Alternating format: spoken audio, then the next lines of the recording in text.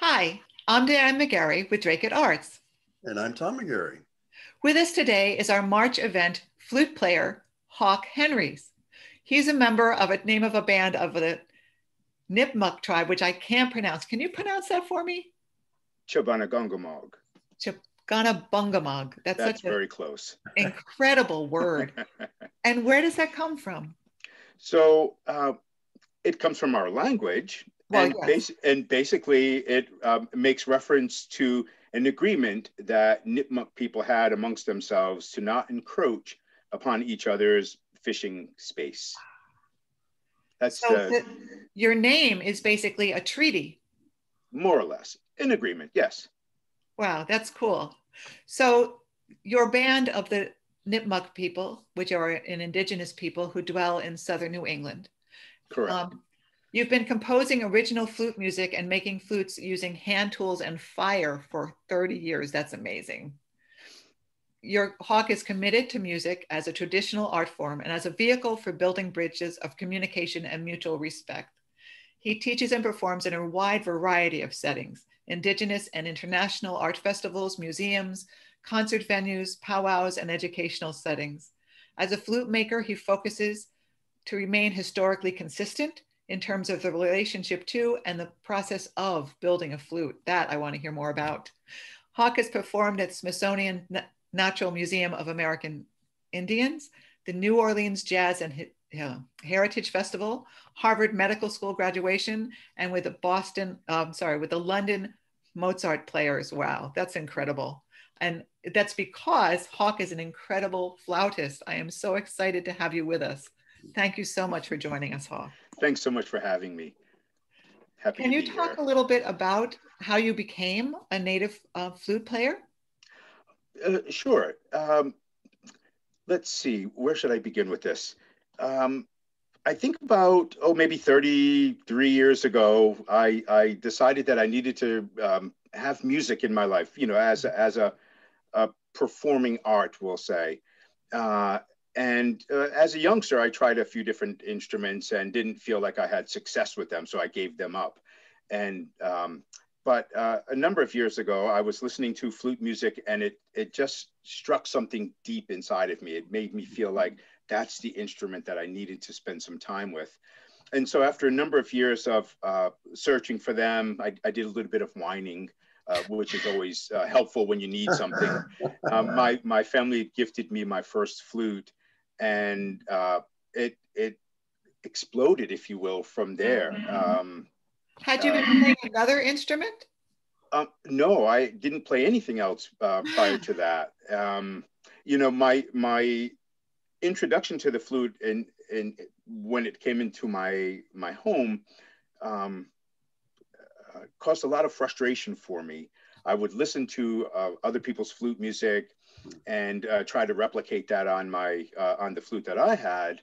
And after a while, I thought seriously about just putting the flute down. And my wife, shared some wisdom with me, which was that I shouldn't try to play other people's music, that I should play my own. And when she said that to me, I thought she was, maybe losing her mind or something, because I had no music. And she said, "Of course she knew you do." better. I think so.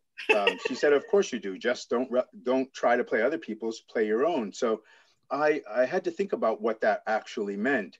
And my desire, Diane, was to use music as a form of prayer. And so what playing my own music meant expressing things that I felt in non-musical things. My love for this earth and my hopes and desires for healthy relationships between cultures and between peoples, things of that nature. And the flute was just going to be a vehicle, a tool to express that with. And, in thinking about that, her words of encouragement were just probably some of the greatest words that anyone could have ever said to me. So it's like you see music as an ambassador. Oh, without doubt. Without doubt. After the flute came into my life, a number of other instruments began to kind of show themselves. And I noticed that most of these instruments were very old instruments from old cultures around the world. And my interest with them is, one, to learn about the cultures that they come from, so that when I present them to people, I can talk a little bit about the culture rather than just asserting my own musical creative self on it. I really want people to know about these old cultures. And one of the things that is so obvious is that if we look far enough back at all of the cultures in the world, we have so many commonalities. And I think it's just that we've forgotten that common thread that weaves its way through all of us, and that causes the strife that we have with each other. So the instruments themselves are absolutely ambassadors, as you said. That's cool. It's almost like, well, the truth is that I wouldn't want to just eat strawberries, right? I Mm-hmm. also want blueberries and peaches and apples. And it's the same thing. There's as much diversity as fruit and vegetables as there are in peoples. And sometimes we forget the value of that diversity, I think. Absolutely. Absolutely. That's probably seems like a silly metaphor, but it's a very simple one. Well, I usually use M&Ms, so I like your idea of fruit. Yeah. Because all M&Ms are all M&Ms are shaped different. the same, right? Well, but they're different colors, and they're just as sweet and just as delicious. M&Ms are, but I love your idea of using fruit as a metaphor, so I may have to steal that from you. Anytime.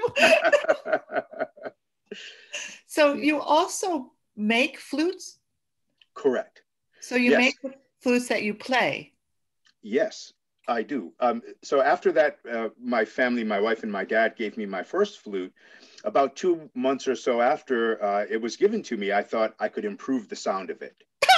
And I knew I knew absolutely nothing about how these instruments worked. So it literally in about 5 minutes, with my effort to improve it, I ruined it, and it Yeah. stopped. That's the first thing I thought of. Our son is very creative sometimes too, and he'd probably get mad if he heard this. But as a little child, he would want to improve things. Actually, we did rocketry with him, and he Oh, tried excellent. so many incredible things to shoot as rockets that just made no sense. But if you are starting in the beginning of a process for anything, you have to start with that wonderful friend called failure. Absolutely. And I love that. I always encourage people to make as many mistakes in their life as possible, yeah, and then to look at those mistakes and gather knowledge from that, and gather, whatever you can from it. And it's so beneficial in our lives, I think. With regards to my flute, after 5 minutes it didn't play, and being the person that I am, kind of stubborn, thick-headed, I decided, well, I need to make it work again, because I knew that they wouldn't give me another one. And plus, I just felt the need to understand how this instrument worked. uh-huh. So for the next 6 months, I worked on it, Wow. whenever I could. And it literally took 6 months for it to play again. And from that experience, I gathered the knowledge of the mechanics of how this instrument works, and I applied it to new materials, and that's how I began my flute making journey. So your flutes are not metal, they're wooden. Correct. Yes, there would. So how do you use the fire? So the process for building a flute, for me, I use a brace and a bit, which is a very old woodworking tool. The bit is about 17 inches long. It's a drill bit, and the device that holds it and that allows you to turn it is called a brace. Mhm. So once I bore out the piece of wood, then I use a draw knife and a block plane to do the shaping, the exterior shaping. Once the flute is shaped, I use old metal rat tail files. They're Oh yeah. tapered files, and I heat them in fire. And I use those to burn all of the little finger holes and the sound mechanisms and the mouthpiece end. Um, So what kind of wood do you like to use? Diane, I use pretty much all woods as long as they're not extremely toxic. And with one exception, oak is a wood that I don't really use too much for flutes, uh, primarily because I like to see it as a tree, but I don't care for it in furniture, flooring, or anything else. So I Do the don't use that. different woods have different sounds, different resonances? different resonances. Sounds, let me back up a little bit. So some flute makers would suggest that the broad family of hardwoods and softwoods would will provide or create a different kind of voice in the flute. My experience has been, and my opinion is, that how the flute maker makes the flute and the type of finish that they put on it determines the final voicing of the flute. That being said, each wood resonates differently. So if we were to have two almost identical flutes, one being, let's say, yew, the other one being a soft pine or cedar. Yew is a softwood as well, but it's a harder softwood. How those vibrate would be considerably different. And I think that resonance can be felt by the musician, the person who's playing it, and then sometimes by a very sensitive listener. Well, our biggest organ is our skin. And Correct. our skin is just the same as a drum, right? It vibrates, it gets the vibrations. Absolutely. I was at an event and I had a didgeridoo. I play that as well. And I was playing at my table and a young man was walking by my table. He may have been about 20 or 30 feet away from the table. But when he felt the didgeridoo, and I'm kind of making a face because he was profoundly deaf. And he felt the didgeridoo and he stopped and began dancing and expressing what it was that he was feeling. His parents brought him closer to the table and I continued to play for him and he was just ecstatic. His parents literally, they wept. And they said that they hadn't seen him respond to sound like that. This young man was probably in his early 20s ever. And but it was, as you said, his body, his skin that was sensing the vibrations from the instrument, and it was incredible. Yeah. Yes, I'm sure.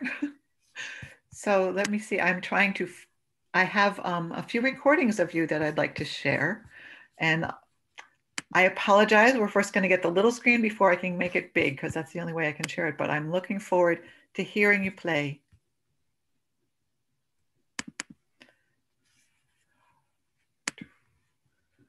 Oh no.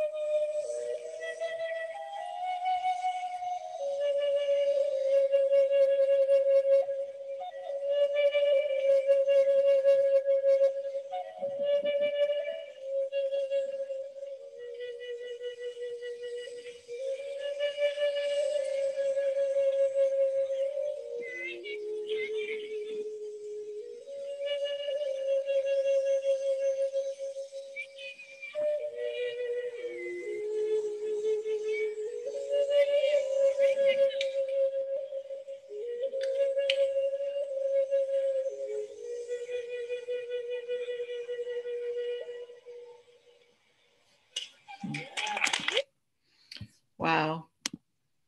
That's amazing. Thank you. Thank you. Oh gosh. That piece of music, I know you didn't ask this question, so you can stop me. But Oh, go ahead. some years ago, my family and I were invited to England as part of they were commemorating John Smith and the John Smith Pocahontas, that kind of story, we'll say, commemorating him. And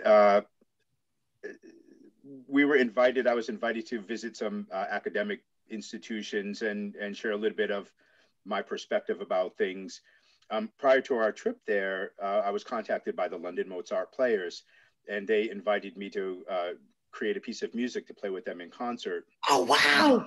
And so this was a very long story, so I'll cut a whole lot of it out and make it brief. My initial response was to say no.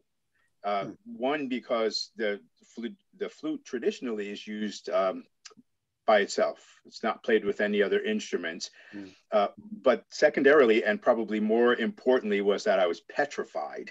I had done a little Google search, and it turns out that the London Mozart Players were the premier classical orchestra of Europe at the time. Oh, wow. Yes. And I thought, oh, there's no way I could do it. You were intimidated. To say absolutely, I was more than intimidated. So anyway, eventually I consented after my wife and our daughters. They said to me, you know, Dad, if you go there and it's horrible, no one's ever going to know. So we'll come back home and we won't say anything.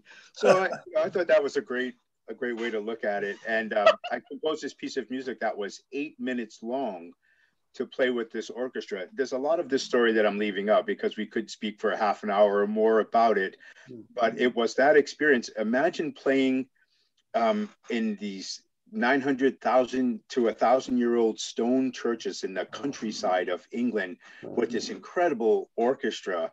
It was an experience that had a profound effect on me as a person, not even just as a musician, but just as a person. And those spaces are built for the echoes of the sound, for the reverberation. Oh, they are. Oh my God. They definitely are.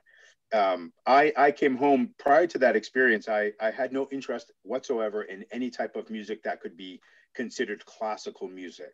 Once I came home, I couldn't hear enough of it, which is where my obsession with Baroque and other early musics arose. I've actually been an exhibitor at the Boston Early Music Festival. I don't know if you know early music, yes. But that's like the world, premier festival of early music. But I've been an exhibitor there, which was great. I was the first native flute player maker to be a part of that event. How wonderful. Oh, it was wonderful. Yeah. Really cool. Yeah, that's really neat. I have colleagues who, from the conservatory, when they graduated, they went to Germany to sing Gregorian chants in the old cathedrals that were built in the shape of a cross. And they talked about hearing the chants and all the overtones because the buildings were built so you could hear all the overtones in the pieces. I can't even imagine that. It's just how rich, what a rich depth that adds to all the pieces and to our understanding as people, right? I mean,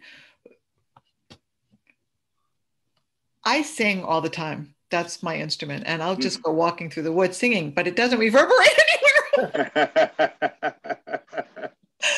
I mean, you sing, you play your flute with the birds outside. It's you and the birds. So it's, it's a whole different. Right. It sure is. It's a whole different experience. Yeah. Yeah. That's cool. Well, let me find another one here. So I have to bring them up and then I can make them big screen. I apologize for that, but that's the way okay. It goes. And this one I can't really make big screen, so.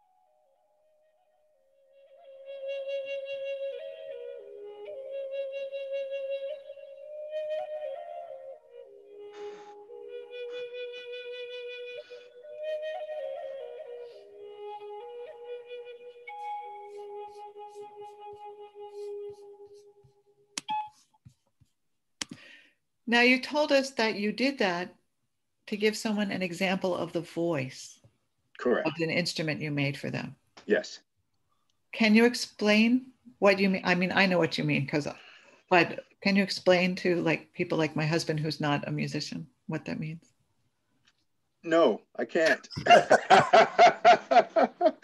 uh, some I think of the voice of uh, any instrument really as a combination of both the auditory things that you might hear, how it makes you feel. So that's a really difficult question, Diane. I think it's more than what you're hearing.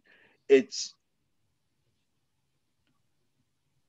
It's almost the soul of the instrument. uh, sure, that absolutely sure. Yeah. Um, and I'll say that, there are times I've had two flutes on the table that for all intents and purposes had a very similar voice to them, a very similar sound. Uh-huh. They were tuned almost exactly the same, and yet one would appeal to one person more than it did to another person. Huh. And I think besides anything tactile or visual, besides what you're hearing, um, what you're hearing with your ears, I should say, I think that there are other aspects of ourselves that gather mm, input from a musical instrument, a person's voice, the sound of the wind or the birds. And I think, as you can see, I'm stammering here with an explanation, but it's just the sum of so many different things um, that is the voice of the flute. So let me ask you this. When someone asks you for a flute or you decide to make a flute, how do you choose how long the flute will be, how big it will be, and what particular wood? Do you think of it in terms of the person? What would Thank you fit for that person? thank you for that question. As many interviews as I've done, I think it's the first time anyone's ever asked me that question. Really? It makes so much Yes, sense. it's a great question. Um, One of the things that when I'm building a flute for someone, we very seldom talk about music. In fact, it's usually at the very end of whatever discussion that we might have, we might be having. If they want, we'll talk about any kind of musical things that should be thought about with the flute. I like to spend as much time as possible getting to know who this person is, who the flute will be for, what motivates them in life, what their work is, what their life is about. And usually when I'm having this discussion with a person, um, it sounds maybe strange, but images of maybe trees or birds or other things might present themselves, and they inform the choices that I make. Of course, there are some very physical things that need to be considered. Making a gigantic bass flute for someone who has very small hands might not be the best thing for them. Right. But listening to a person's voice, their cadence, how they speak, um, uh, all of these things inform my choices when I'm building a flute for them. Usually when I've reached some kind of tentative conclusions about the type of wood, the voicing of the flute, whether it's going to be high pitch or low pitch or somewhere in between, the physical attributes of the flute, usually I mention, I'll share that with the person just to be sure that I'm somewhere in the ballpark. And usually, they say, "Oh, it sounds wonderful. Please do that."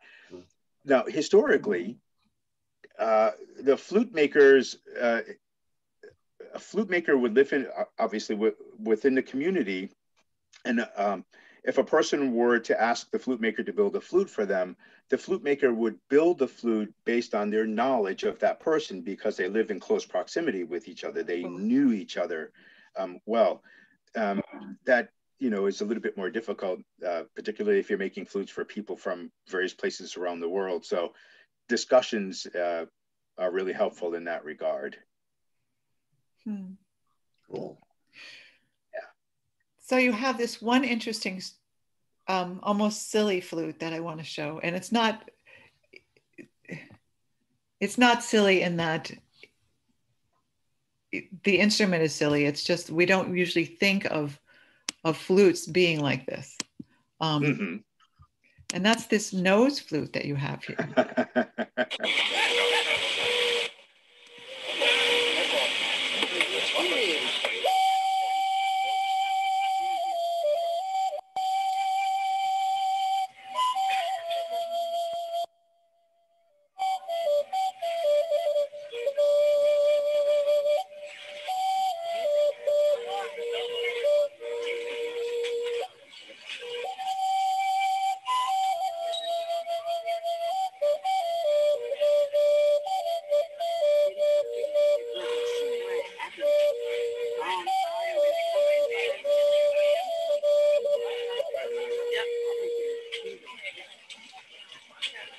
Wow. So tell us a little bit about a nose flute. I have time for one more song. Whoops. Sorry. Ah. Hold on. Tell me a little bit about what a nose flute is, because we've seen you with a small flute with the nose flute, and then, oh dear, dear, dear. And I have goofed somewhere in here. Sorry about that, guys. And the bigger flute that you were playing earlier. Mm-hmm. So there are the nose flute itself. The one that I was playing comes from Hawaii. It's a traditional Hawaiian flute. Mm-hmm. There are similar instruments in many places in that part of the world, Polynesia, Indonesia. I'm trying to think of other places, but there are many different forms of the nose flute. My understanding is that that flute is traditionally used for prayer.